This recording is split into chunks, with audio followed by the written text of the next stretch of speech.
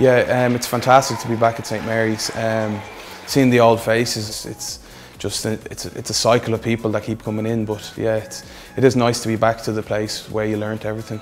To score a try is always nice. I suppose looking back on it, the day that was in it, it was Brian O'Driscoll's last game in the Aviva, and I didn't even really think about it. It didn't really dawn on me until after the game when people said it to me, and it sort of was maybe a bit of a big deal to get that. And especially we needed extra points if it had to come down to that, and it nearly did on the day, the last day of the RBS. So yeah, it was nice to get it. Yeah, I am involved in the school. I was coaching the senior cup team this year, and I've previously coached the under-14s, and they're always sort of getting me down to help with the younger props and stuff like that. So it's nice to be sort of recognised, and I enjoy doing it. Was I always going to be a prop? Definitely, yeah.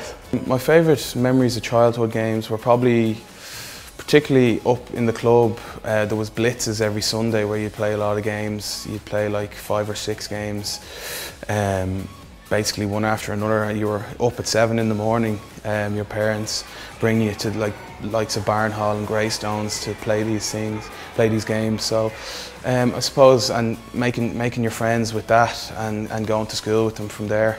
I suppose they're probably the fondest memories of being in the junior school. Tell you something you might not know about me. I'm an okay cook. I'm not. Yeah, I'd be interested in cooking. Not necessarily chef standard, but I do enjoy putting on a bit of a display for people. Probably chili con carne would be my best dish. On the Irish team, I'd often room with Peter O'Mahony. I came up through the ranks with him. I'd be good pals with him. I'd always sort of hang around with him in the camps. We'd go crack together. It's the same with Conor Murray. We'd all be the same age, so we'd sort of pal around together. The Munster-Leinster rivalry is a funny one because you're with them for 6 or 8 weeks during the Six Nations, and you're putting your body on the line for them, and then 2 weeks after it's finished, you're in head first against them. But again, like my parents have asked me, like, do you not hold back a bit or anything like that? But I think that's the bit of a fun of it. Like if you get a good shot on them, or they get a good shot on you, you can have it. It's rugby's the sort of game you can sort of have a bit of a laugh. It's good like that. So it's friendly rivalry. Would I consider moving abroad? Not at the moment, because I've sort of got my foot in the door a little bit on the international scene, and I think if you move away that can be detrimental a little bit.